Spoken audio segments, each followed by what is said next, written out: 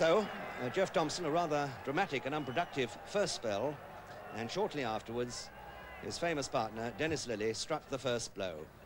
Sadiq on 4 gets a tremendous in-swinging Yorker. That was the end of Sadiq. The score was 15 for 1. And then 20 overs still to go and just over 100 needed, so it's 5 and over. Pakistan are doing it easily at the moment.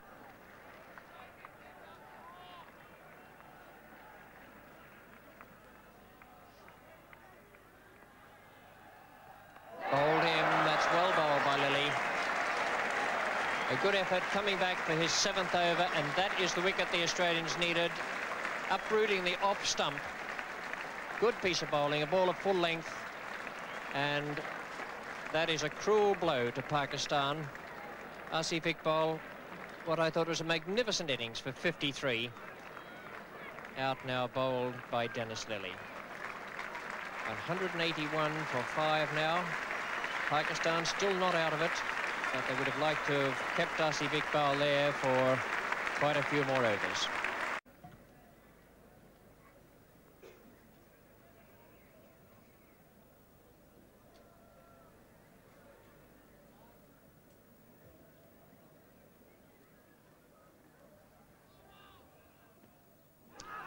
They're all going up. Lillee's got another. Another catch for Rodney Marsh behind. The end of Sarfraz pretty swiftly. No score. 7 down, 189 the total. Really waving at that one. A pretty good ball.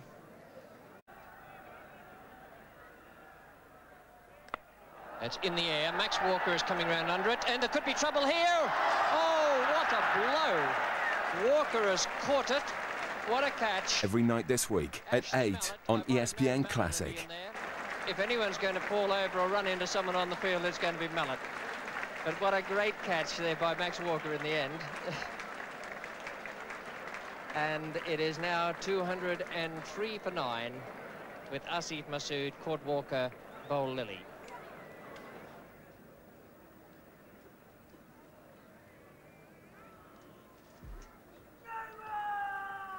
And that is it. The last ball of Dennis Lillee's 12th over has ended this game with the spectators rushing the field and Pakistan all out for 205. Lillee finished with remarkable figures for 5 for 34.